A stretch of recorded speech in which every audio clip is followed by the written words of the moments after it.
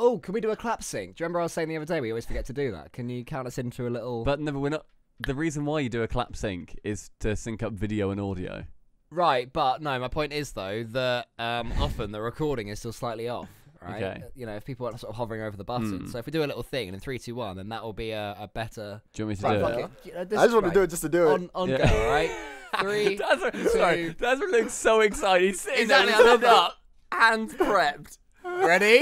Yeah, okay. Go on, 3, 2, 1, go.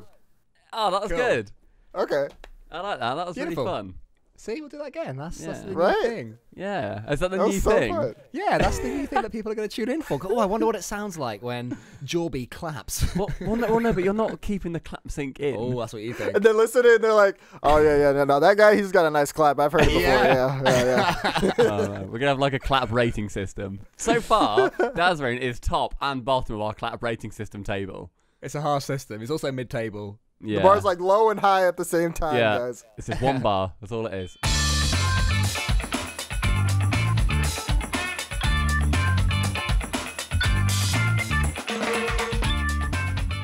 Hello there, friends. How are you all doing? Welcome to the Subpar Poddy C, officially Unofficially. the best podcast on the internet. My name is Stumpy. My name is Cole. And we are joined by the most charismatic, the most selfless, the beautiful man himself. It is Dazerin. How are you doing, Dazerin? I don't think I've ever heard a better intro to a podcast. I'm telling you, that was awesome. I saw you smiling as we went. So we do that like week on week on the show and stuff like that. Yeah. And my name is unofficially all that jazz. But when we were doing it, I could just see you going like, it's so lovely. Because I hear it all the time. And now that I'm in like voice with you guys, like I can see it. So it's just like officially, unofficially. And I'm just like, yes. It's so flawless. To be fair, every now and then, whenever I see, like, or I hear, like, if I'm walking around, I hear somebody say, like, officially in any other context, straight away I think unofficially. Like, without fail, every time. There's a few like pieces of advertising stuff I've seen where they definitely steal the unofficially officially thing from us. The LEC. There was something recently. Was it LEC? Is that one of the recent ones? The were? LEC or the official, LCS unofficial. one, yeah. Bastards. A lot of them. Absolute bastards. Tell you who else is bastards? Our Patreons. Right. We have got a lot of people, right? They love it. People Don't worry, Dazerin, like they being love it. negged. Yeah, they do. They love being told to fuck themselves when they give us money. So we've been doing the podcast for a little bit, and we get sort of like, you know, just a couple every like few weeks, get a couple in. The one episode where I said fuck Patreons about 10 times, we got maybe 15 new people. So people, they are masochistic. Sadistic? What's the one where you like being told off? Cucks, simps. They're lots simps. Of words. I don't know what I see simp on No, that's Reddit the new loads. term. Yeah, I think that's the new sort of fashionable thing from Is cuck it? now. Okay, Yeah. so all the cucks and the simps and the other fellas who are chilling out on our Patreon, thank you very much. Fuck you all. If you want to help contribute towards that, patreon.com/subpar, but in HD, you get to listen to the podcast early. What a world. All right, well, also listen on Spotify and iTunes and stuff, because it's in other places if you don't like YouTube for podcasts, because YouTube for podcasts is terrible. You can only listen properly if you have like YouTube Premium. Do you have that, Daz? Do you have YouTube Red or YouTube Premium, whatever it's called now? I don't, but Jorby does, and it's actually really cool. What? No, Dazerin, no. Right, listen. Let me. Okay, it's cool because the features it provides are good. Right, that's fair. I'm not saying it's not a good product. Right. My point is that it shouldn't be paid for. You shouldn't have to pay $5 a month or whatever to be able to listen to it without having your screen on. Yeah, your that's phone. annoying. Something as basic as that.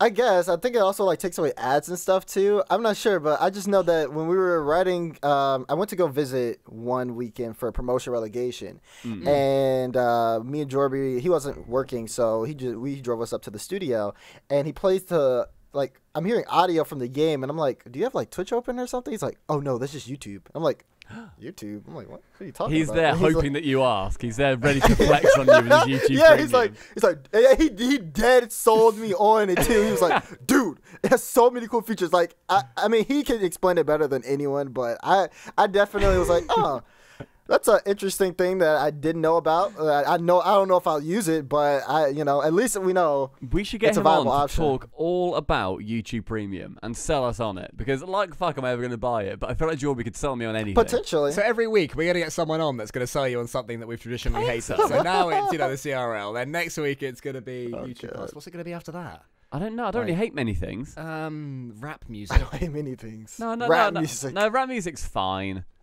It's fine. It's no acoustic, chill voiced people, though, is it? That's my, and that's my genre. All right. Let's move on to talking all about Dazerin, right? Because he's a little bit the talk of the town at the moment. You're the cock of the walk, right?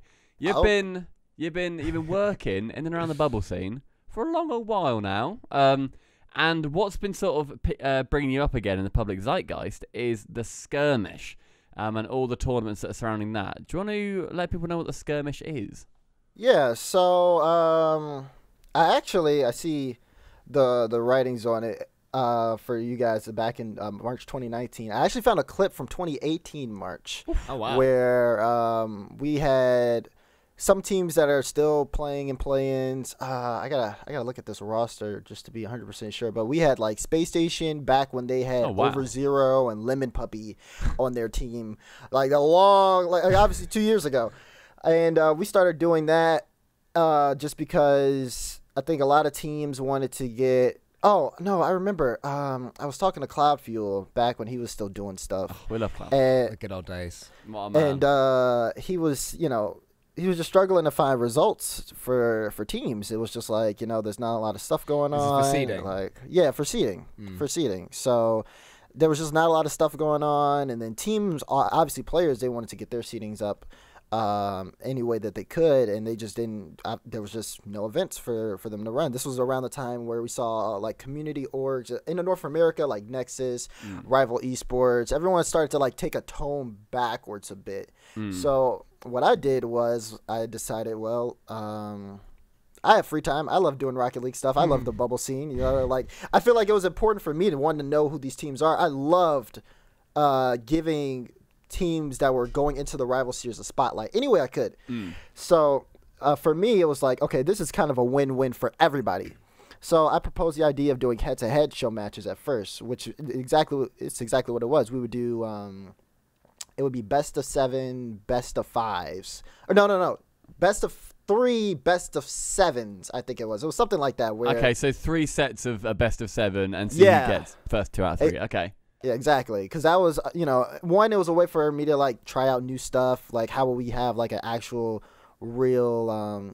How can we decide which team is actually the better team so we know how to properly seed them? Well, let's give them like 14 matches in a row and see like how well they do. But I mean, that was just something that I had started, and after it got like traction in a bubble scene, it was just something that I kept doing throughout previous off seasons as much as I could. And then recently being the past month or so, is that when it's really started to blow up, or has it been more of a slower roll than that? I think that it was a slower roll for sure. It definitely, there is a burst here, and the burst comes from Europe. Once I said, hey, I was really hesitant to get involved with Europe at first, mainly because I just didn't know if there would really be the support there. I'm going into a region where I don't know anybody. Obviously I know people, like I know you guys and this, that, and the other thing, but I didn't know the players on the same level as I knew the NA players. So I was going in dark. But I put out a tweet. I was like, hey guys, I do this for NA. If you guys want me to do it for Europe, I can at least try. Like, this was a prime time in my life where I actually had the availability to do, both North America and Europe. And once I got the response, it was just like, everyone was like, yes. I got speed retweeting it. Like, guys, do this. Everyone. So I'm like, okay, we'll do one to test it out. We'll see what happens. Then next thing I know, we're going through the bracket. I'm like, okay, donations go towards the prize pool. The whole community comes in, like, it's like small donations that go up to like almost $1,000. Keep in mind, I've been doing this for 2 years at this point, and we have never even passed 500 in North America, let alone 1,000. So I'm like, oh, okay, EU's coming out. So Europe did good. Europe did well to like get you involved. Yeah, they did. And then, and Civic came through, donated another 1,000, and I cried on stream. That's because it was lovely. Fair enough, yeah. I mean, it is. The fact that there was so much of an outpouring, just to get a tournament in Europe, basically people saying, please, Just give us something. Because obviously, this isn't for, correct me if I'm wrong, this isn't for your RLCS and RLRS level players, is it? This is all for people outside of it. So you've got Speed retweeting it and saying, everybody, please take part. He's not going to benefit from even being a player in that. He's not going to get that prize pool.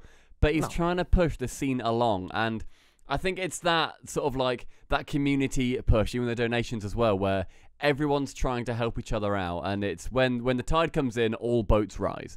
And so everybody's going to be working with each other and just get us to the top. Did you have any pushback at all? You said you had a load of support. Was there anybody saying, no, stick to North America, just keep it here? Or was it really nice and free-flowing? No, I won't say, like, there's no pushback in terms of getting involved in Europe. There's always pushback from players behind the scenes that no one really talks about. And it's not, I won't say it's pushback, but it's more so, hey, this tournament, you know, it's going on really late. Like, is there a way that we can change this to this? What time does it finish in the EU normally? I think it finishes around like 11 or close to midnight around their time. So it's not like a 3 a.m. thing or anything. Not like that. back in the day I guess where the you time had zones struggle. What was that tournament where like the final qualifier in EU was at like 3 in the morning? It started. Do you remember? Then like some teams had to like drop out. It was like Bluey or something, wasn't it? Parents, because they're parents. Yeah, and they had to like drop out in the end. But yeah, I mean 11 a.m. like midnight odds. That's late, but it's not, I guess, like the worst. But I guess we're also talking from the perspective of adults who can just be like, yeah, I can just sort of stay up because I don't have a bedtime. Yeah, and then like I was getting flooded with DMs from both NA and EU, and I was really just not prepared for that. So everyone, like, I definitely got a lot of, oh my god, you're not responding to me. Oh my god, ego. And I'm like, oh my god, it's hard because sometimes I just can't respond because they'll be like, hey, is there a spot available? And I don't know 100% if there's a spot available until we actually fill out the brackets.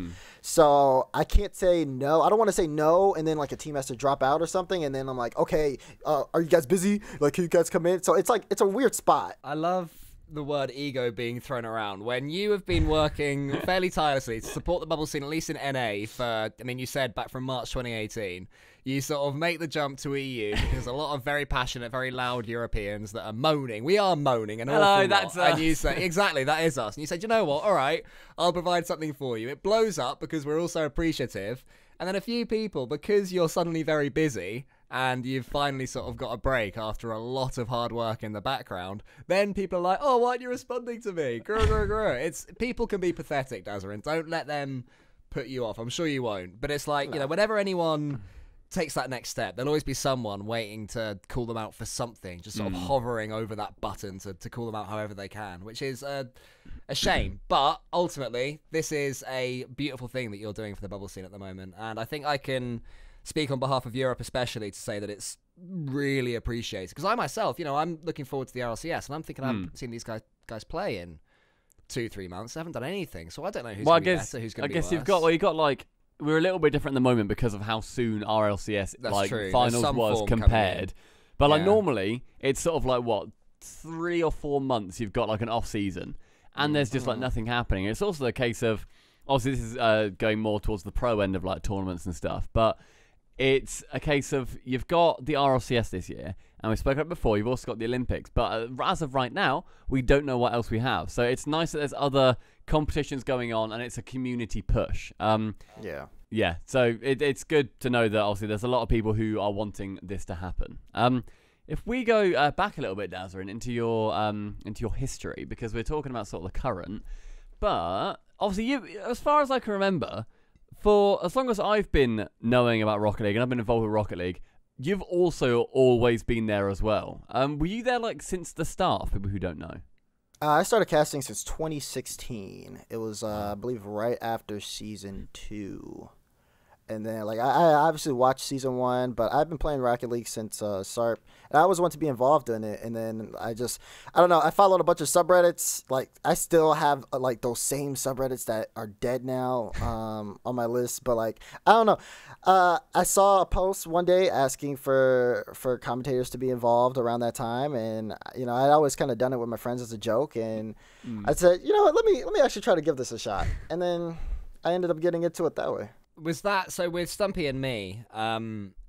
Rocket League sort of found us in the sense that, at least for me, I wasn't trying to get into esports by any means. I didn't even know what Twitch was until Rocket League came out. And then, you know, people will know my story, but Rocket League came out and suddenly it blew up and suddenly I'm in this weird world of esports. Were you there back in, let's say back in early 2015, before it came out in July, sort of watching League of Legends, thinking, do I cast this, or watching some CSGO, trying to find your angle, and then Rocket League came out and that was the game? Or was it Rocket League came out and then you were like, wow, I didn't realize this competitive video gaming was as incredible as it is?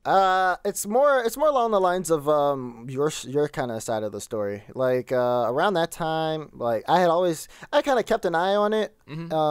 Again, just coming from SARP, that was just like a game that, you know, me and my friends always played a lot. So I was like, yo, they're making this for PlayStation 4. Like, this could be so cool. Oh my god, like we have to play it. Oh my god, it's free. Oh, that's so cool. So PS Plus. So like that whole thing was fine, but no, my life, like I have a completely different like side of my life where like I was doing music, and my dad's a big time well,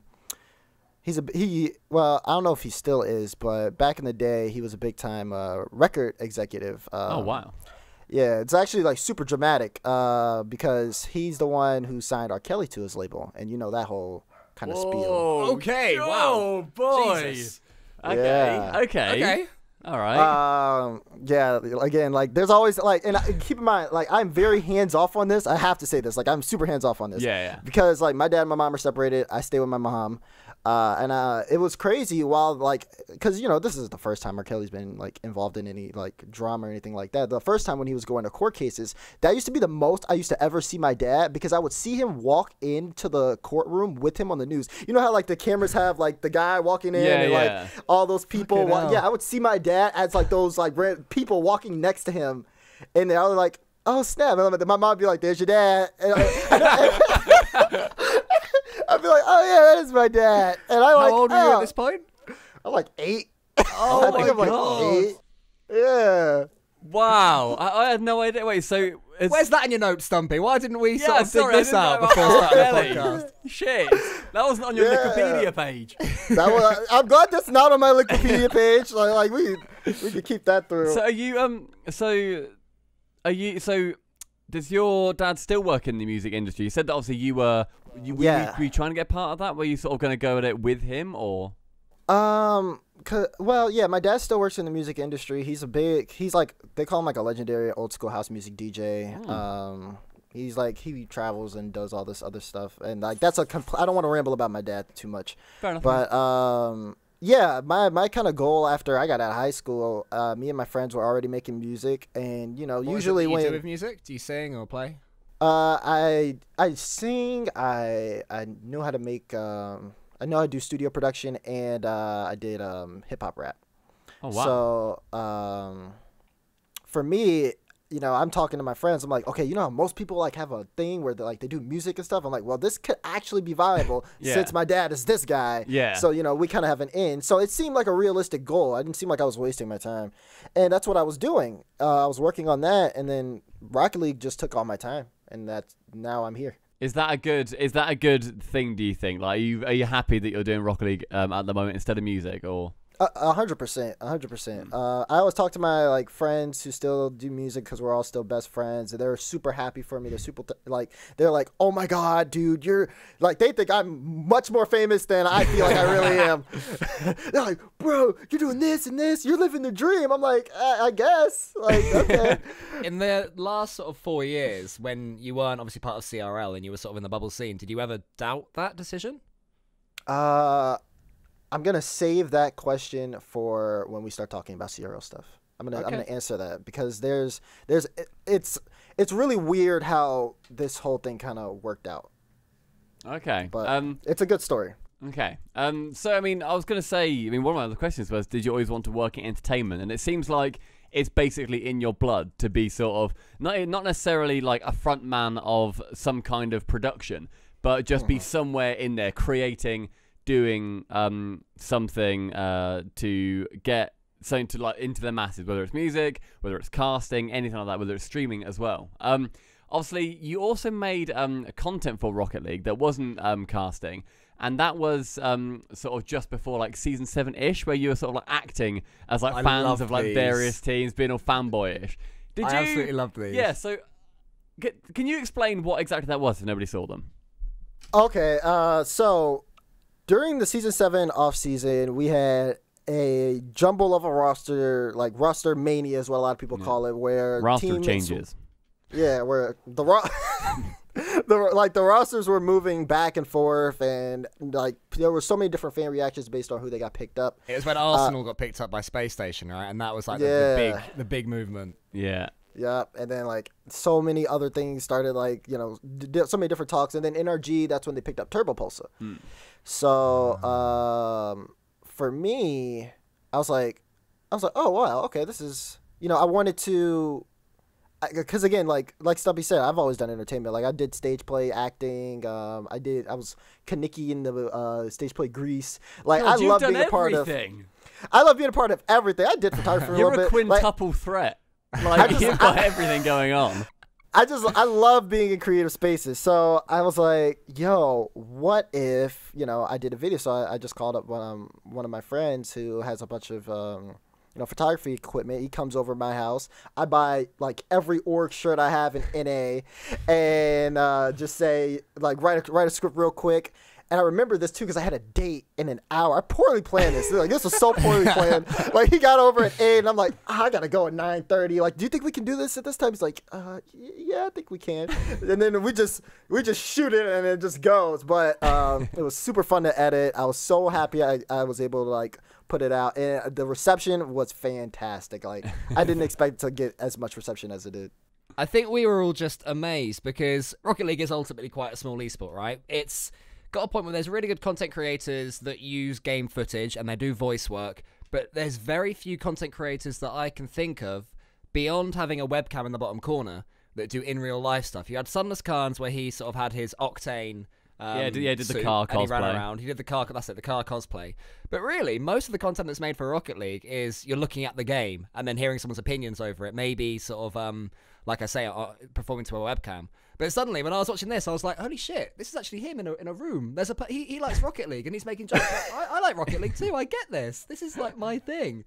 So I think there's definitely a gap in that market. So if you've got any more ideas for that sort of thing, I personally can only speak for myself, but I would love to watch more content like that. And I do. And the reason, I talk to Cloud so much, and like we brainstorm stuff back and forth, and we see a lot of things that other people are doing in the world of just entertainment and content creation, and there's so much room to like expand this and like, hey, let's make a Rocket League version of this. Let's do an esports version of this. There's not a lot of esports content and there's not a lot of like you said, in-person content. So again, there's like a huge space for that can be taken advantage of, and I just kind of wanted to show that a little bit too. Like, you know, like there's room for stuff like this. People are gonna like stuff like this. Let's try to show them at least, and you know, see what happens. So there's more coming. Yeah. Yes. 100%. Good. Okay. I'll do as much as I can. All right. Well, I mean, let's go to CRL. Let's talk a little bit about that, because that has been another huge step in your life recently, where it was a couple of weeks ago, I suppose, where you were announced that you would be working on the CRL as an analyst / commentator. That is fucking huge, and I'm so happy for you. Somebody like atted me in the replies to that saying, "Oh, Stumpy, what do you think of this?" Like saying Dazerin. I was like, "This is amazing!" Like, it's CRL and it's Dazerin. That is fantastic. So congratulations, first of all. Thank you. How did it feel when you got that call saying like, "Hey, do you want to do CRL, lol?" Okay, it was unreal. It was honestly unreal, and and now I can like explain like how that even happened. So I have been working again. I spent that past year working really closely with Psionics. I was working with Gilly, and Gilly's she was brilliant. just We love Gilly. She is, and this is again. This kind of answers someone's question that was on Twitter, who were asking me like if I would ever like change my casting or whatever. I was looking to improve my casting. Gilly's a fantastic broadcaster and just an overall great person. And you know, we would meet just so she would give me tips, like tell me how I can improve on my casting. And like I have like a big notebook full of like notes and stuff, and I was really working to improve that much. So I already had like a relationship with them earlier on in the year. So we went to do our meetup after Rival Series B stream. This is I think like a month or so after Rival Series B stream. And at that time, I was really, I was kind of bummed out. I knew like I didn't get Rival Series for that season. So what season was this? I believe this was last season. Okay. Yeah. So I was kind of bummed. I didn't really, it was, again, I've been doing this for like 4 years. So I really just didn't understand where my place was. I knew I was getting good opportunities like with DreamHack, but I was also, it's weird being like freelance because if you're not a Rival Series or RLCS talent, you don't get kind of, you get treated differently in a weird way. Obviously some people are using you to get like lower rates on those guys. I've been promised events, and next thing I know, I get an email saying that I'm not working them anymore after I've cleared my calendar and everything. So I was definitely in a weird spot, and I didn't know if I wanted to like try doing an agency, maybe try to like branch out a little bit more. So I brought that up when we did our meeting after, the Rival Series B stream. I really just said like, hey, I really don't know where I kind of stand right now. And I'm just trying to, just figure out like what, just I guess like it's trying to get a plan going, right? Like try and say, okay, what's my next 6 months going to look like? So you're not just you're not deferring a load of like maybe important things so that you might be working. And I get that from a freelance perspective. Like we've been doing this for like 2 years, coming on 2 years now, and it's time. And it's like having to say yes, I don't know what I'm going to be doing in a month is very hard, like to try and plan for. There's also the question of, would you, in that situation, were you making the right decision to focus solely on Rocket League or do other... I see you've got Mortal Kombat posters behind you, so fighting games presumably are something that you are aware of. Do other games start to cool in that situation as well? Yeah, exactly. And I mean, it was like, that was really just me kind of like reaching out to Gilly, not as Psyonix, but like as a friend to just, get some advice. And we had a kind of a talk, and she gave me some really good advice. And then she was like, so if that's it, there's something I want to talk to you about. And I'm like, okay. and then that's when I got asked if I was interested in doing it, and I'm like, yes, like hello, like yes. I love that she let you say all this and like open your heart up and be like, look, Gilly, I don't know if this is it. Can I continue doing this? In her head, she's thinking, I'm about to blow this motherfucker's goddamn mind. That's exactly what I Simon called you, Dazerin. She said, look, guys, I know it's been a long journey and it's been really tough, and I'm sorry to say, you're going to have to do it all again. You're on CRL. So that happened, and that was just so like, again, that was, it was mind-blowing. I got kind of off the call or whatever and freaked out and just like, oh my God. But, it was just, am I interested at that point? So as things started to get, I was in strong disbelief that it was all real. Like, how like something amazing happens and you're like, something's going to happen here because something always happens. Yeah. Right. And it didn't seem real until I tweeted it. It just didn't seem real until I tweeted it. And then once I tweeted it and I got the immediate retweets and like everything came in, I think I cried for like the 15th time. You have like the Rocket League finally follows me on Twitter, and they're doing the whole welcome aboard. That's a nice moment. I'm telling you, when I sat in this very room, jumped up and down, just like I turned on music, danced until I was tired, and like cried and got up and did it all over again for like a good 2 hours. So in the run up to this, like over the years, what's been your profession? Have you been able to do this full time, or have you been doing this alongside work, or what? That's actually that's another good story. So for I think like half of my career, or probably 3 years, I'd say half of my career I did part-time. I was working part-time at Best Buy. Okay. And I was just doing it for just getting all my equipment, my computers, monitors, like everything. Same as what I was doing with the music. My stepbrother kept asking me to work with him because he was like, I work in gaming, and I don't know, like I kind of always recommend everyone works in retail at least once in their life just because it's terrible. Yeah, it's so bad. Yeah, I used to work at a clothes store in the UK called Next. I don't know if it's in America. And it was in the middle of Cambridge, so a very busy place. And it's when I was at uni. Everybody should work in retail, or at least in customer service, whether that's like being wait staff or something, just to understand what it's like. And even just one person saying to you, oh, like if you say have a good day or whatever, they then say, yeah, I hope you have a good day too. That changes your day entirely. Like even just a tiny 5 words and your day is completely turned around. And then you realise it when you then go to other people's stores and you can sort of be that next level of polite to people who still work in that industry. My horror story, just quickly from retail, is when I was at uni, I got this weekly work repping Panasonic TVs.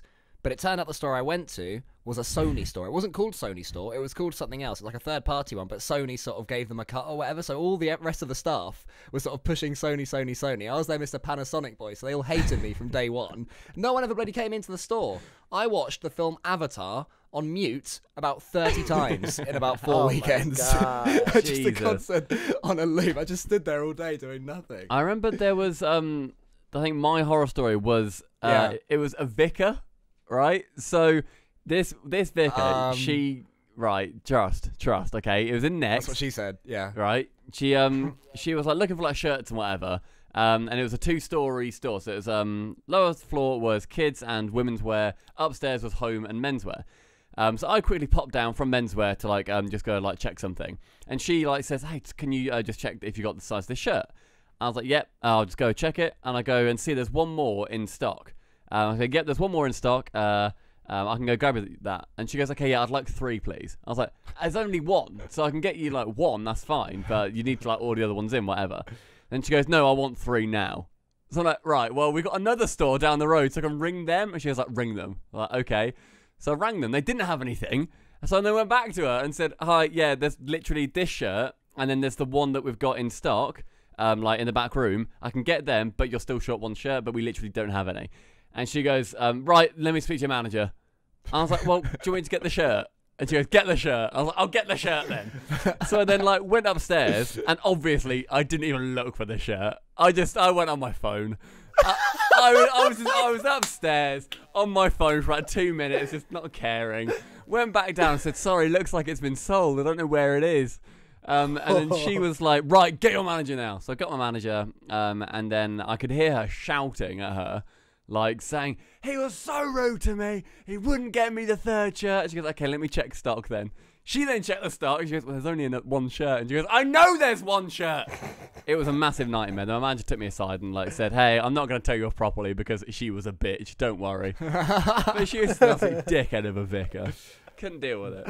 Dickhead of a vicar. She was a dickhead of a vicar. So but yeah, I don't regret not helping her whatsoever. So always be nice to people. Because if you ask somebody a question in retail and you're nice, I can confirm that they will do anything to help you out. They will happily go above and beyond to do as much as possible. Yep.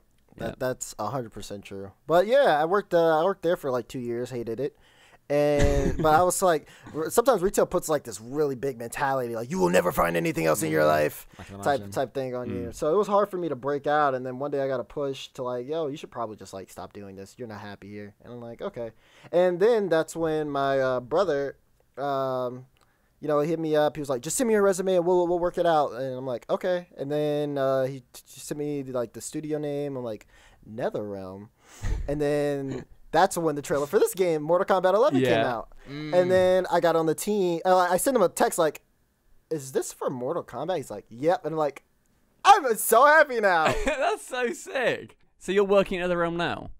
No, they signed me up for a 9-month contract. They are looking at this moment to re-sign me for this year. We kind of have to figure things out. This is casting you're talking about?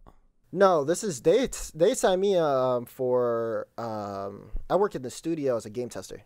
Okay. Yeah, so it's like completely different. But yeah, I was part of I'm in the credits for this game. That's weird still. So are they all devs that have signed that poster behind you? Yes. They signed it, and then I guess because I wanted to make sure like it was mine, I signed it. like right up there. But yeah, we kind of have like a big signing day in the studio, and then everyone like there's just a bunch of markers, and we all go around signing posters. Tell you what, I've got a different question then. Obviously, so now that you've worked in game testing, that's sort of along the same lines as like in the game development realm. There's been a thing at the moment where a load of companies have basically opted not to crunch. Like, when the game's coming out, they've opted not to basically work their employees to the bone, and they've said, hey, look, we're actually going to give it another 6 months. We'll work it out in that time. We'll delay our game. And a lot of people have been happy about that. I don't know, obviously, what it was like at NetherRealm when MK11 was coming out, but what's your opinion on that? Do you think there's a change in the culture then from a game dev perspective to be like, hey, look, we want our employees to be happy. We don't just want the game to come out and then that's it. Yeah, there definitely is a change. When I was working at NetherRealm, there was a lot of things going on in terms of like articles coming out about former employees and like how like with crunch and et cetera, et cetera. And I think I was in a weird position because like when most people who come in, like QA is that's what they call it, game testing, like QA, quality assurance. That's really like an entry position into like the game dev space. Like you're in there and then you sort of like build a relationship with the company and you can move around. So a lot of people who were in there who were like much older than me, who went to college for game dev, who were just trying to like start their career working at a studio. And me, I'm just like, hi, I'm a caster boy who talks about video games. Have you met my brother? It's like the big guy in the background. Hi, so yeah, I was just like, yeah, that's my brother. I mean, like for me, the job wasn't as important as it was to other people, and like it was also much harder for them to get there than it was for me. Like I literally applied using my esports resume, but I got to see that I did. I guess it worked, but I saw that crunch. Like we crunched there. We definitely did. Like we had like 12-hour work days, etc. But it was always mandatory. Like I mean, not mandatory. It was optional. It was never mandatory. It was mandatory. It's all right. We had to do it. That's why it's okay. Otherwise, they'd take away our healthcare. Or they'd beat us and then take away our healthcare so we couldn't recover. They'd practice out all the new fatalities on us if we, didn't do crunch. But that's fine. Poor Derek. His poor head is now in the ceiling forever. But he's immortalized in the game, so it's okay. Jesus Christ. It was always optional. Legally, you have to say that. I appreciate it.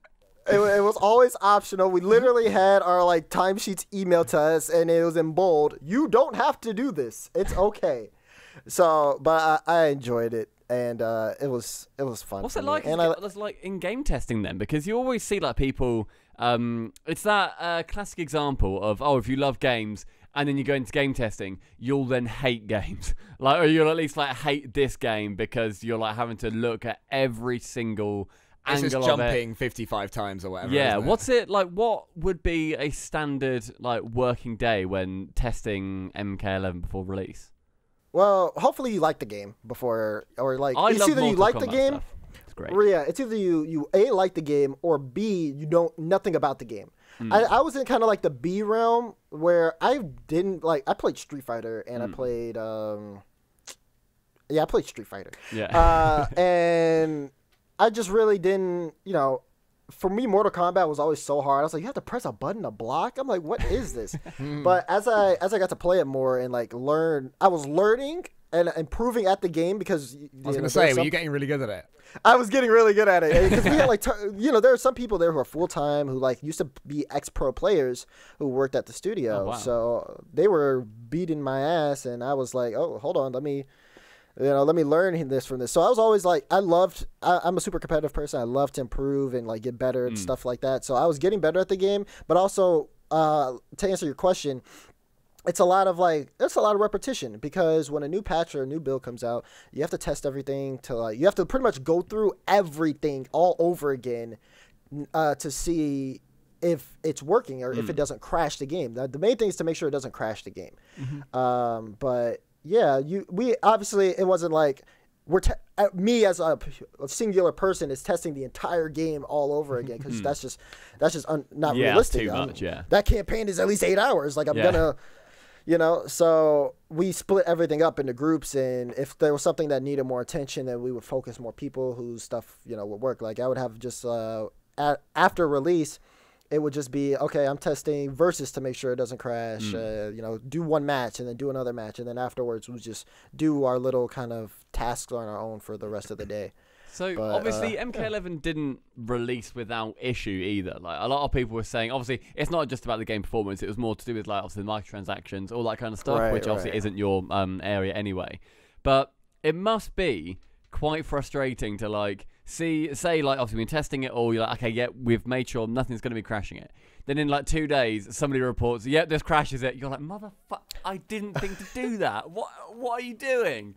Like, did that happen at all? There's definitely been times where we've seen something on Twitter that we're like, what? How did that happen? And like sometimes, you know, like we try to like pull the replay to see if, you know, we can pull the replay, we'll try to pull the replay, but we'll also try to just recreate what we saw in the studio. And then once we do that, we find even more stuff, and then we're like, oh, okay. Like if you love complaining about games, like if you're one of those people who Rocket League, for example, they post a tweet and you're like, oh, please fix this. Da, da, da, da. It's something completely irrelevant. We're giving you a free map, but please fix this one bug. Please fix servers. It's like, well, just like no matter what guys happens, are focusing on that. like they retweet my tweet of me and I get a reply saying, oh, this is really great and all, but like I got demoed and I really don't think it should have happened. Like, if you're one of those people, then you probably will really enjoy being like a game tester, because instead of you complaining on Twitter, there's actually systems in place and things that you can fill out to where this goes directly to the developers. I'm pleasantly surprised with how positive you are about your game testing experience, because I just remember do you guys know the website cracked.com? Did you ever use that back when it was good? Did you use that? Heard of it, yeah. They used to do like lists, 5 things you can't believe will kill you. Do you know what I mean? Stuff like that. And one of them was, you know, your classic 5 jobs that sound great but aren't. One was poker player, one was game tester. Ice cream tester or whatever. Yeah, they all get some sort of horrible illness from the ice cream, like cold blood or something. Yeah. But yeah, so the game testing one, in that article, they basically said that when you test a game, you don't play the game. What it is they put in a new box, and you have to punch the box, and then you have to restart the game, and then punch the same box, and just do it over and over again, like repeating this one little task. And that's always the version of game testing I had in my mind, but you've presented something much more positive, so that's nice. I'm happy to hear that. Like I literally got on and like, you know, we have the Xbox game version of the game, and it's the same game that's like, this is the game everyone is going to play. So we need to make sure like that game works in all fashions. So we're literally just launching the game. And it even got to a point that like if we didn't have anything going on, I would bring my own PlayStation and hook it up and play the game and just play online matches and try to get good, and like that would literally to take a break from testing the game, you would go and play the game. Yeah. Because why are they going to get mad? Like, they're not going to get mad because I'm playing the game. I realise that you're not doing it properly, are they? It's like, oh, good work. Keep that up. That's Mortal Kombat, that is. You've not gone home for 3 days, and you're like, yes, boss, it's fine. It's the crunch, it's I'm climbing the ladder. Sometimes you gotta climb a ladder, and you know, you might even. Sometimes we even did find stuff playing the, like for me, like I would play and I'm sweating. So you know, definitely when you're like try harding at a game, that's when you tend to find everything wrong with it. Yeah. So I'm like, how did this? And and I go over to my coworkers who's sitting right next to me. We need to test this right now.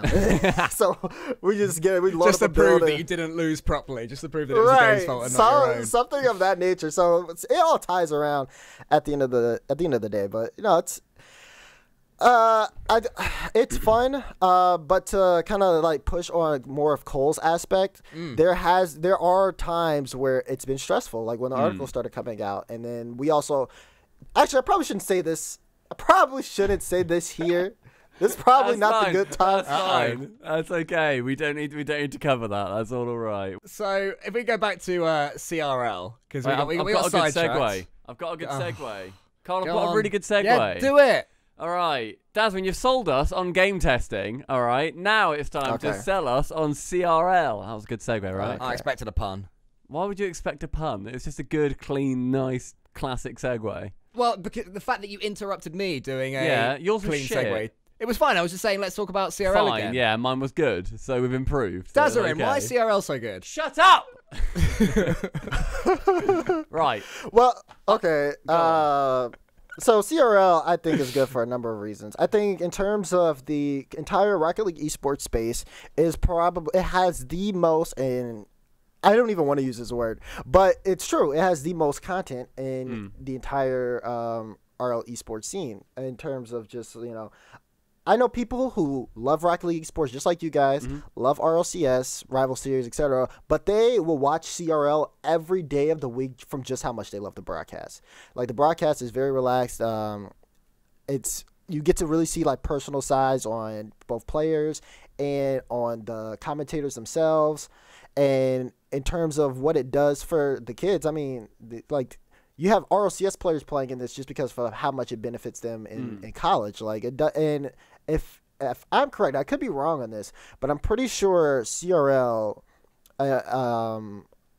has to be one of, if not the biggest collegiate like kind of tournament in terms of gaming. Like, I don't really know any kind of like collegiate space gaming tournament that's like as big as CRL. And like, there are people, I'm hearing rumors now of colleges who are offering kids full rides to play Rocket League. Now that is just pretty for me, huge. Yeah, that's unbelievable. And I think we'll probably hear more of that because from the people I've heard from, they're very popular. So if that's the case, like, and if that comes, into reality, then that'll be huge. But yeah, I've seen the tweets from you guys. Yeah, so I think my issue with it is, in all fairness, it's nothing to do with, like, I've seen some of the content that does come out of it from Jorby and Corelli and stuff, and that is always hilarious. Like, that's what made me really. It's like one of the things that I really first saw from Corelli, where I just loved how fucking dumb loads of it was. It was just stupid stuff. And I absolutely adore that. I think the personality coming through is absolutely fantastic. I think it's something that should go on to bigger broadcasts as well, onto RLCS and stuff. But as a European, I think I struggle. I think my main block is I don't know these colleges.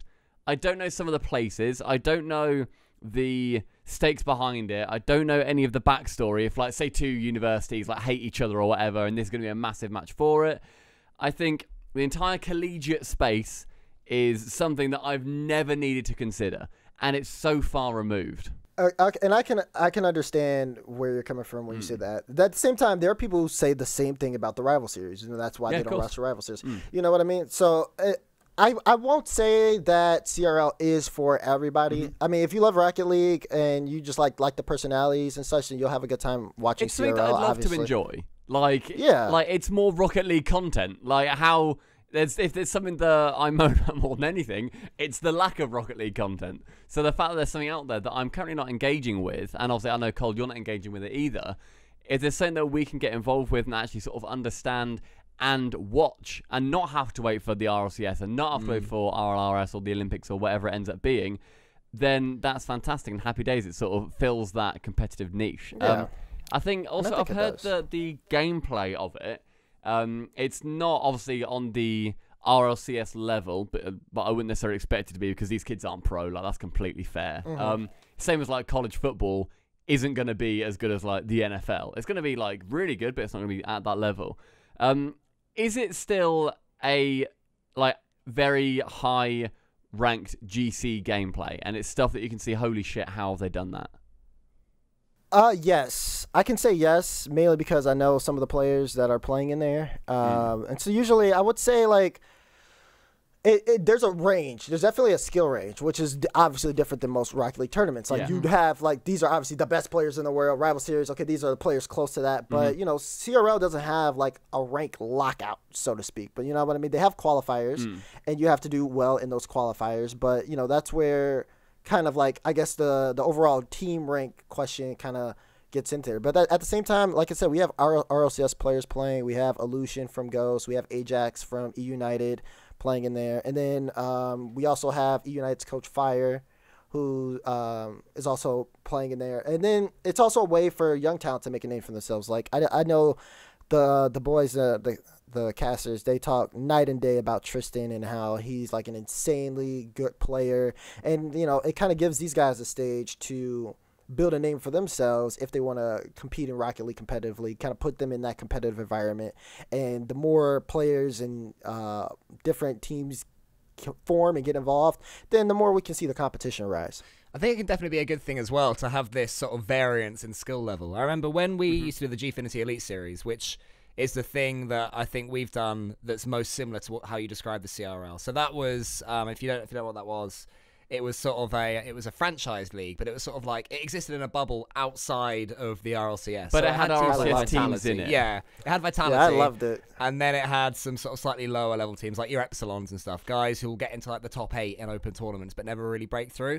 But I always thought that was good because that went on around the time of Season 5 RLCS. And at that point, that was when the Dignitas way of playing, the pure rotational style, everyone was doing it. There wasn't much flair. It wasn't until Cloud9 dicked him in Season 6 that everyone started flip resetting and a little bit more freedom came back.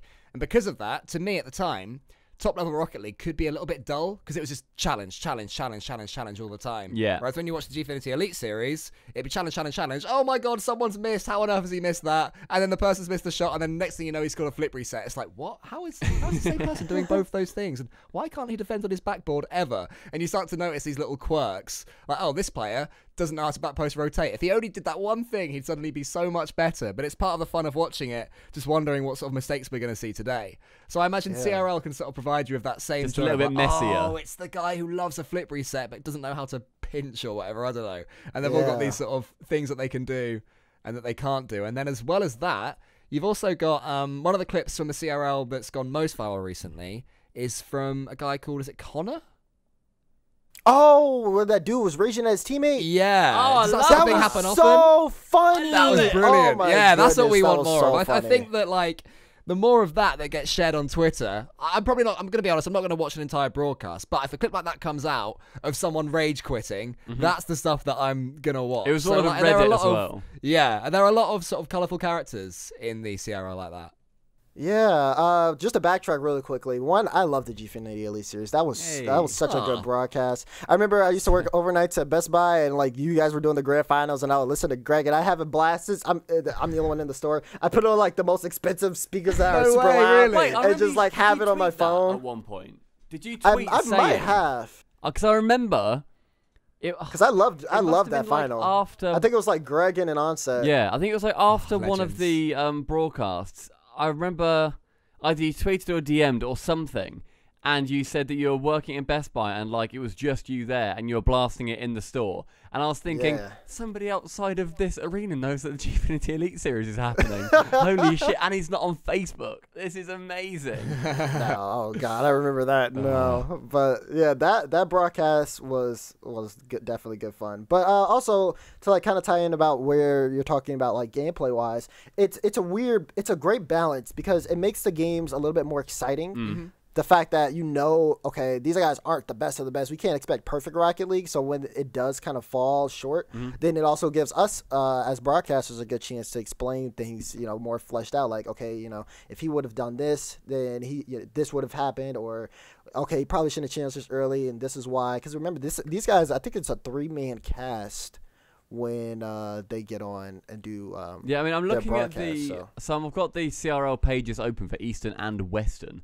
And the only confirmed commentator is you. Yeah, so is it going to be a one-man show? Is that all we can expect? If anyone can, you can. That is a big first season that you've got. If it's a one-man show doing everything Can you for like do an 8 a cappella hours. version of like the RCS theme tune going like da da da da? It's just like, welcome guys to CRL. I'm Dazerin, and join with me is no one. Excited to get it. Join with me is Connor. Connor, what do you think? You then run up to them because there's no cameraman. You have to run up and move the camera to like look at the empty chairs. But also to kind of talk about like that rage factor, like Connor, and to kind of tie this back into the skirmish, we had a team compete. The team name was called Allah's Warriors. Oh, wait, what's that? The team name was called Allah's Warriors. Allah. You did right, say okay. that. As Okay. in Allah. Yeah. Okay. I didn't quite get it. I thought it was like Allah, like I didn't make the falafel team or name. something? Okay. I didn't make the name, and you can judge them as Allah's much as Warriors. you like. Okay. But that being said, the team consisted of United coach, Fire, CRL player T Bates, and if you've ever heard of Aspira. Wait, what happened? No, sorry, right. It's it's just fuck it. Let's go into it. Right. Sometimes you get a bad vibe from people, right? And I'm sure he's a lovely guy. I didn't like his stage persona. It was This is Fire, by the way. Yeah, Okay. it was a little bit try-hard Call of Duty, and he was a bit much. And then when his team won, he did like muscles up, and I just thought, fuck off. My Like, issue with that, I didn't. Yeah. if there's somebody who is genuinely like really jacked, and they do like a flex, I'm like, you know, like Onset or whatever, huge dude. If he Yeah. flexes, I'm like, fucking hell, go on, get him out, K-Dot right? could get away with it as well. I see. That's my where God. I Or don't. is he too slender for you? I think K-Dot's got a hell of a bod. I He can don't. flex. I think he's very toned, very, very toned. But I'm talking think he's like big enough? muscular, like big bloke, right? Right. Like, I love that. I okay. want a big bloke to do it. I think my issue was when he flexed as well. You could really prominently see his nipples, like, really prominently. Like they were just there, like staring at everybody in Madrid. Oh my God. And Okay, I was really happy when they ended up Yeah. losing. To be honest, I remember thinking, if I was on a United team right now, I'd be thinking, please can we lose just so I can... I'm fed up with this man shouting at me. Like, I'm trying to concentrate on the fucking game here, and he's there screaming in my face, going, go on, let's go! But I did like that he got really involved. He's not a Rocket League man, is he? Isn't he, like, from EU rather than Rocket League itself? Is that correct? No, I No. thought he's a Rocket League dude. Oh, he is? Okay. He was no, there- I was completely wrong. He was their Fire was their sub who became their coach for the World Championship. Yeah. And that nipple comment is hilarious. 'Cause they took pictures. They took pictures and like they were posting pictures in this Discord I'm in, and I literally said, "Fire, you look like you have bullet nipples. Like what's going on, bro?" Like, it as well. yeah, I was like, "Oh my God!" But the whole flexing thing is kind of like there's obviously a history behind that. Just like more so like Fire used to always say that he would bench more than like certain players. Yeah. There's a thing called Swole Patrol where it's like Fire rolled this, Spuda, and there's someone else I'm missing. Spuda jacked. I've never seen a picture of him. Well, he's getting there. He's working I've seen on it. pictures of him posting images from the gym, so I know he's been Yeah. Hang on, let me go gymming to it his. Let me go to his. It's gonna be fucking pictures of dogs in hats, isn't it? No, That's all there's gonna be at the moment on his fucking Twitter. but to kind of give you context behind it, Hilarious. like kind of the whole, like he takes like lifting and stuff very seriously. I think. Do you remember they had? I don't know if you guys saw it personally, but they had a whole arm wrestling contest at Madrid. Yeah, I did see like videos of that, like backstage on the Yeah. little table. Yeah, so they talked about that for a decent amount of time. But So yeah, I've got no issue with Fire. I think end of the day, I love that there's somebody who's being so incredibly out there, and I love big personalities like that, where it's so like utterly holy shit, you're really intense. Like he was like turning to other like whoever they were playing at the time, and like gesturing towards them saying, "Get the fuck out!" And I Yeah, like, he was proper okay, that's going quite for big, it. but I'm sort of into it. Fair I don't play. think it suited Rocket League. I mean, Rettles did it as well, and I've always said that it takes a special sort of personality to be able to get away with that and do it well. And I've sent you guys a picture. It looks a little bit pure anger to me. you know, I think it works with Rettles because ultimately he's just a shitty little kid. Yeah, exactly. And he I'm like, knows end of the it. day, if he gets a bit too aggy, I could put him in the fucking ground. But with Fire, I'm like, look, yeah, You're scared I of know, him. I get know it. you could break some drywall. I know you could really do some damage to a flimsy door. But yeah, no, fair play. I like that he was so big, but for some reason, he just rubbed me the wrong way, and I can't possibly think why. that you probably aren't the first. Yeah, fair Yeah, that's enough. right. And I doubt he cares either. Do you know what I mean? Yeah, So good fair on enough. him. Yeah. Please keep doing it for the record. Yeah, Fire, exactly. please keep being a massive, huge personality. and Well, it's just going important. It fucking is important mental. for Rocket League because Yeah. it's important that there's people that we want to see win and people want to see lose. That's Yeah. what made it a good event, you know? Yeah, exactly. But like to like bring it back is just like they again Fire has been a CRL player. He's been a CRL champion, I believe, in season 2. Mm-hmm. And What season is CRL on now? Sorry. well, I think they're calling it the spring 2020 season. I think they're moving away from the numbers now. Okay. Yearly runs, okay. Yeah. Yeah, so, I saw the thing. There's loads of qualifiers, and there's like Western and Eastern conferences, and there's a lot. There's a lot of American terms, which again I think does genuinely distance me a little bit more from it. Where it's like saying about like this is the fall open. I'm like, okay, and it's also like a conference is going on, and it's a little bit Sponsored like, by Gatorade. yeah, exactly. Let's go to the Cheez-Its Lounge. It's a little bit that, but no, yeah. I mean, tell you what, Dazerin, I'm gonna watch it. I'm gonna watch Okay. the first broadcast of each of the Western and the Eastern. It's league play, right? It's like a third. Yeah, it's a round robin league play. It starts like a week from now. Week 1 is February 3rd. Next Monday.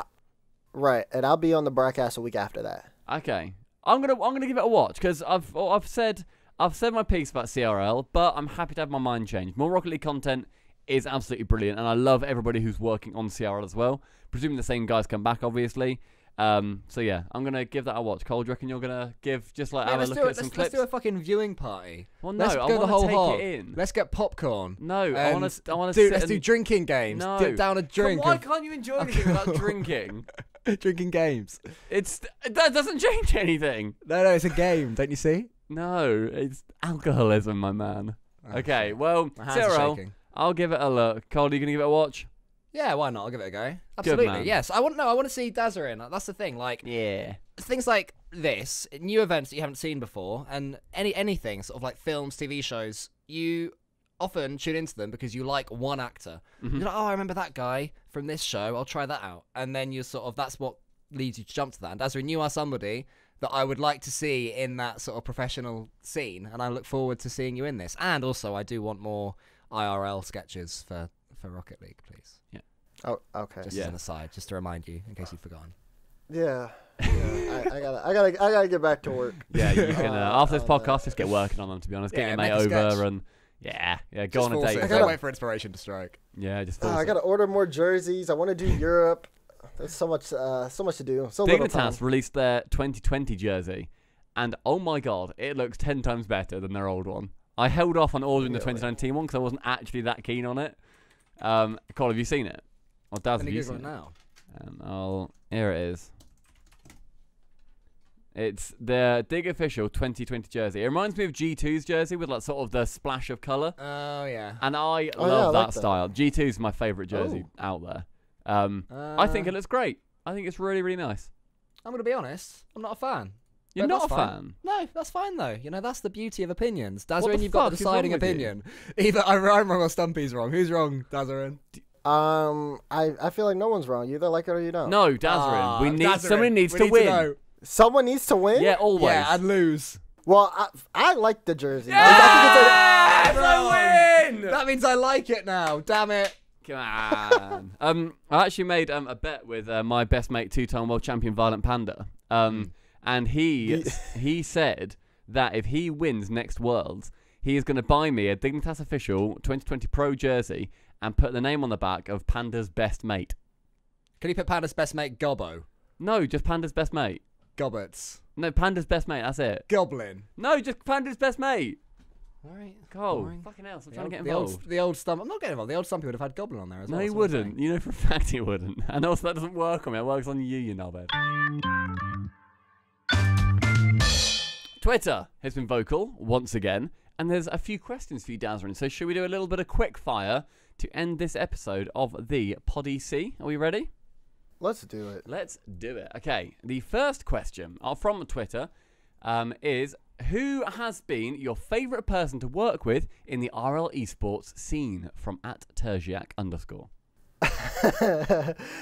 That's really tough. That's really tough. Wow. Because they're like the RL esports scene has a lot of good people, and they're really hilarious. I think my favorite probably is Stacks though. Why Stacks?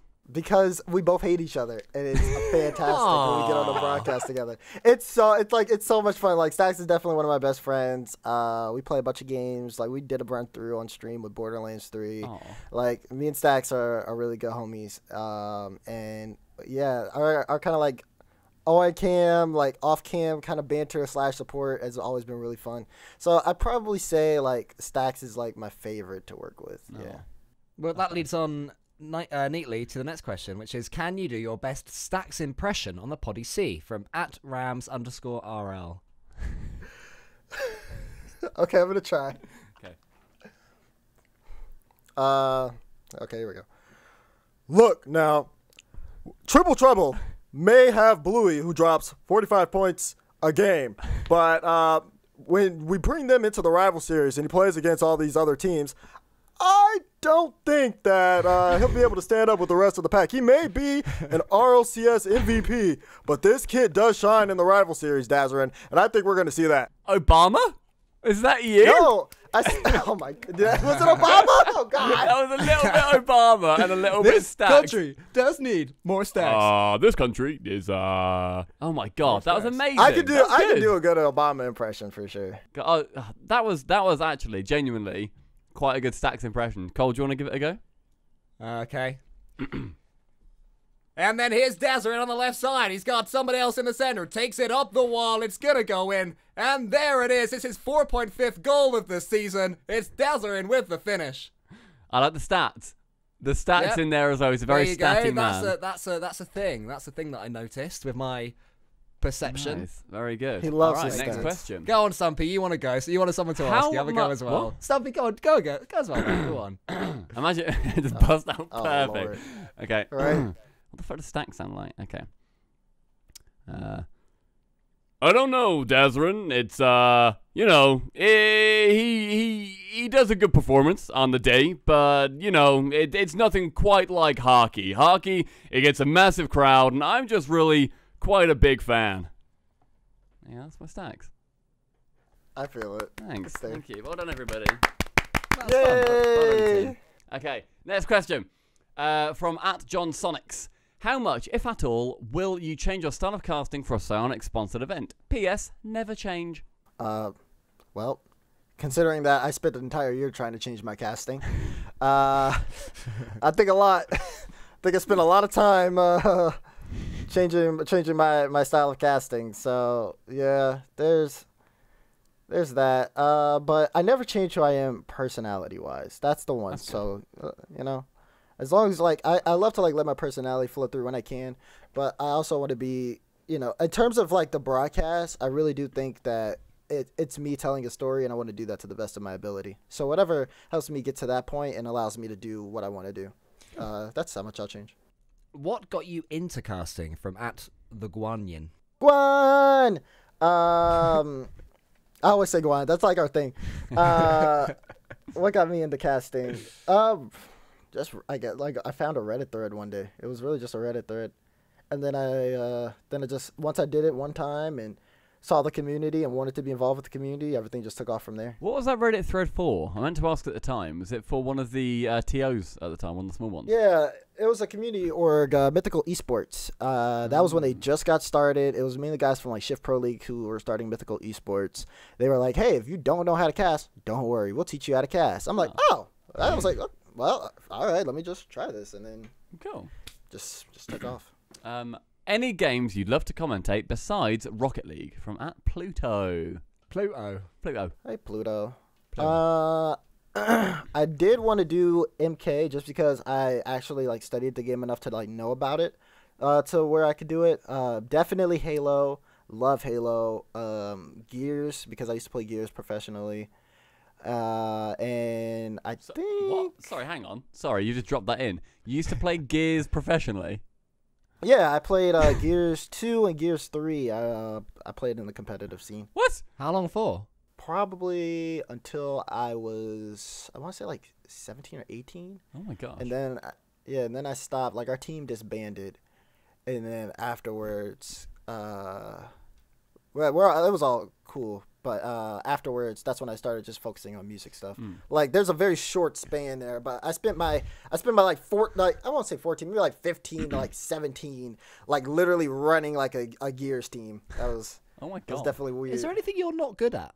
What are you bad at, Dazerin? That's I need you to tell me something you're bad at, because I'm. I mean, I don't know. Maybe I don't know. I feel like I'm not good at Rocket League. I always feel like I'm not good at Rocket League. What rank are you? What rating are you? I peaked GC 1737. Yeah, you're lower than you're me. shit then. Yeah, you're shit. Sorry, mate. Yeah. I'm trying to hit 1800, but I just can't. Oh, we've all been there. Yeah, that's We've been all been there. I'm now at All three of 1650, and everything's depressing again. All I three hit of us 1786, been there. Dazerin, and I was so close. And then just the slide began, and then I did some solo queuing off stream, and That's me. I think we're literally the same MMR right now. man, We'll play together at some point, and we'll just smash it. Hey, I'm here. Yeah. Sorry, I'm Or just. across the Atlantic. We can see if Greg Here wants to as play well. us or something. Or maybe Violent Panda will want to play No, us. I'm here. No, That no could be Panda something. Yeah, busy, he's a friend of unfortunately. Subpar but in HD. No, he That's needs a- friend Definitely, of the whole definitely not Fisho though. I saw that clip. yeah. Oh, fucking We're fee not show, there. man. Piece of shit. How was that EU skirmish final that was casted very professionally from @Macaulay Beard? Oh, that was the one where. Okay, so another cool thing about Skirmish is that I let anybody jump in on the cast with me. Like I go live and I'll sit there until someone says, "Hey, can I hop in?" And I'm like, "Sure," and they just come in. So one of those people was Speed. Speed and Fruity got into it, and it allowed Speed to. It allowed Speed to come in on the broadcast, and that was hilarious. It was me, Speed, and Jorby, and we literally spent the entire final making fun of other casters. Like I think the funniest part of it was we probably spent an hour trying to do our best James Bond impression, and then after the stream we hosted James Bond. And then someone was like, "Yo, James Bond, I loved how you were in the skirmish today," and he was like, "I wasn't in the skirmish today." He was like, "You guys were talking shit." Oh, the So next funny. question is from Speed, asking, what was it like casting with the Speed_RL? I think Speed has a very promising career as a esports commentator. But not I a think player? Speed, Not a human being in the professional world. Something to do with Rocket League, hopefully. Oh, Speed's actually great. He is a great personality. I harassed him until he followed me back on Twitter that same day. Respect. Because I was like, yeah, so you got to get it how you live. But no, Speed was so. I mean, it was okay. So our final was 3. We had Danny Boy, who's an Irish caster. I love Bacon. Danny. Bacon. Oh, Bacon. He's great. Danny has the. So you guys know the emo Keck W, right? Yeah. Yeah. With the laugh, he laughs just like that guy. Yeah. Like, so we made him laugh, and then we spent 30 minutes laughing at his laugh, and then we have the entire Twitch chat going Keck W, and we all probably spent like half a series, if not, we spent a whole series talking about everything other than the game. Like, we didn't talk about the game the whole series, except for saying, "Oh, they won that game," and then we just kept laughing. We love Danny. We're big fans of Danny. Yeah, Yeah, I love him. that was the best way to like top off EU skirmish. I was happy that Speed came by. Who is officially, unofficially, the cutest Subpar crew member, and why is it Doomsy from @Shacked? Wow, I mean, Doomsy is a brilliant, hot man, and I think the only reason I can really go along with that is because topping Cole is quite the feat. I think Cole is the hottest, but obviously Doomsy is the hottest. Dazerin, you've got a type, and you like a ginger man, do you? Maybe. Who knows? Right, next I think you're question. the hottest Next something, question. mate. It's all right. Yeah, okay. Well, Yeah, next question. We're done with that one. So now it's next question. It's fine. Okay, right. Okay, shut up. Outside of Rocket, shut up. I'm trying to shut up. Outside of Rocket League, what are your dreams and ambitions from @BoyLegend? I think I've always had a kind of want in life to like just kind of like spread a more positive message. I feel like we're surrounded by negativity in our world every day. And I've always just wanted to be someone or be able to like put that in. That's one of the reasons why I originally started to do music. It was just because it was a way for me to express myself, and it was a way I just felt like if I could get into a position where I could like people would actually listen to what I say, I'd be able to have a positive impact. So that's all I've ever really wanted to do. Just on the music thing quickly. Have you put any music on Twitter? Or would you? I have before, like a long time ago. I haven't made a song in probably like a year or so. So, but every time I've done like either like freestyles with friends or like shown some music, it's always gotten a positive reception. Cool. Like, you know what Crow used to do his cartoon, kind of like diss traps. I was like, oh, I've seen you been rapping. This is like when he first started doing it. I was like, oh, he was like, yeah. I was like, I used to rap too. Like, here's a song. He's like, dude, you are a much way better rapper than me. I'm like, oh my god. I'm like, oh, I was like, okay, but it's all good fun. I've always done something that, no matter what, like even Rocket League, you could say it's like I guess like a dream for me too, because I don't think I've ever been involved in anything I'm not passionate about. I've always like, except I guess Best Buy, but I kind of was passionate for I was passionate for the discount. Let's be honest. You like, wanted that to was, be the Best Buy. The That's I what you're on, the best one of all. I really loved buying HDMI cables for $2. So that's a real passion of yours: rapping, gaming, and buying HDMI cables for $2. This is nothing like it. But yeah, obviously gaming has just been a way for me to, it's been my escape from anything like negative in my life, and I've always wanted to support that. The Rocket League community has become a family to me, so they're part of my kind of like dreams and ambitions now. I want to support them as much as I can. So yeah, I think anything to where I can just really just spread a positive message and be involved. It's crazy too, because Rocket League's giving me new dreams and ambitions. Like being in the world of esports now and just like watching that grow and wanting it to grow is just something that I want to do nowadays. So it's just completely changed my perspective of like me being involved in gaming being a dream to me actually having it happen. And now I want to see just how far I can go with it. When and how did you get into Rocket League from @I'mFlucked? SARP. Played SARP. I downloaded the demo on PS3 when I was like 9 and only had Call of Duty 3 and wanted to play more games. So I was like, I'm going to play this game. And I was like, oh, this is actually really cool. And my friends would play on Stadium. And we would do like 2v1s because we never had enough for like a 2v2. And I kind of just fell in love with the game that way. And then I followed it into Rocket League. Why are you such a legend? From Boyo Royo RL. I don't think I'm a legend. I think I'm just a guy. I feel like it's crazy to me because I feel like everything I've done in my career, anybody else could have done. But like, they didn't. I don't think. But they didn't. That's true. That is very true. I don't know. I've always just wanted to have the initiative and just push something out just so everyone could see, like, if Dazerin could do it, I could do it. You know what I mean? Like, I feel like for EU Skirmish, I feel like you guys could have did it, or somebody else could have done what I did. I just did it because I just saw it and I was like, okay, well, if no one's going to, then all right, let's just see how it works. And then people are just like, yo, thanks for doing it, but. I don't know. That answer basically sums up, by the way, why everybody thinks that you're a legend. Just a heads up. That's good. It's true. Okay, I'm gonna stop talking. Well, let's have one more question. Well, yeah, one more question before you do. Do you have a favorite RCS team and a favorite CRL team? From Bobby Fat 95. It's getting harder and harder to decide my favorite RLCS teams because I've always been really involved. I was a real big NRG fanboy for a long time. I'd probably still say NRG. I think NRG is still my favorite team. From a fanboy perspective, yeah. I love those guys. I always wish the best for them. Favorite CRL team? Whoever you say will support. Bear that in mind. So this is an important word you're about to say. That's so tough, though. We hate everyone else, and we love this team. Yep. Oh, God. LSU. LSU. LSU, Yes. sorry, was that? Yeah, that's the roster of Low Tech, Ajax, and T-Bates. That'll be my favorite CRL. Where are they this from? season. What's LSU? Louisiana State University. Louisiana State University. God, that's so that's 3 very American words next to each other. Okay, well, we are now LSU fanboys. Yeah, Cole? baby. LSU. LSU. LSU. LSU. LSUSA.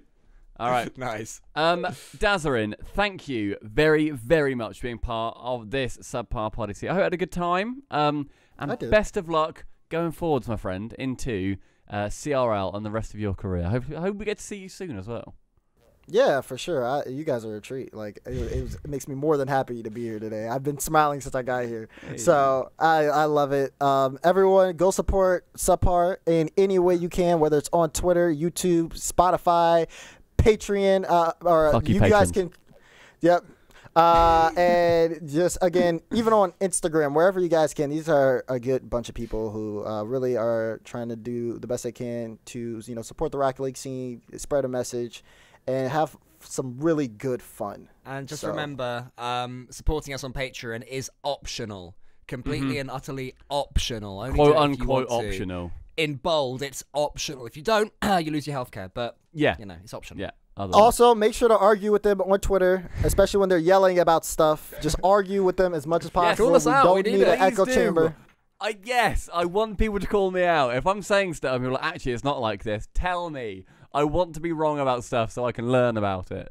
That's classic Stumpy. Oh, I wish I was wrong. Just Yeah. once. I'd love to know what it feels I like. just wish I was wrong. Like, but I'm just so often really fucking correct. It's tough, isn't it, mate? It's a hard life.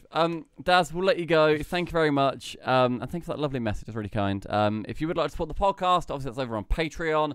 Patreon.com/subpar.nhd. Head over there. $1 a month will get you the podcast early, and it will mean that we can keep doing episodes just like this one. And if you have anybody that you would love to hear on this podcast, write it in the comments on YouTube or on Reddit. We also post it there. It's just a YouTube link, to be fair. Also, like and subscribe to our YouTube channel. It's very appreciated. We're getting more content out. There's one more thing as well. This week, because RLCS is starting, we are putting out a bonus episode, probably going to go out on Saturday, featuring the round-headed man himself, Mega Shogun. We're going to be doing a draft fantasy Rocket League thing. So that's going to be a laugh. So there's going to be 2 episodes this week. This is the main one. That one's bonus. This is our, weekly main one with Dazerin. You'll always be our main Dazerin. All right. That's beautiful. Everybody, thank you very much. Make sure to catch the next episode of the Poddy C. We'll see you very soon. Bye-bye. Bye. Bye.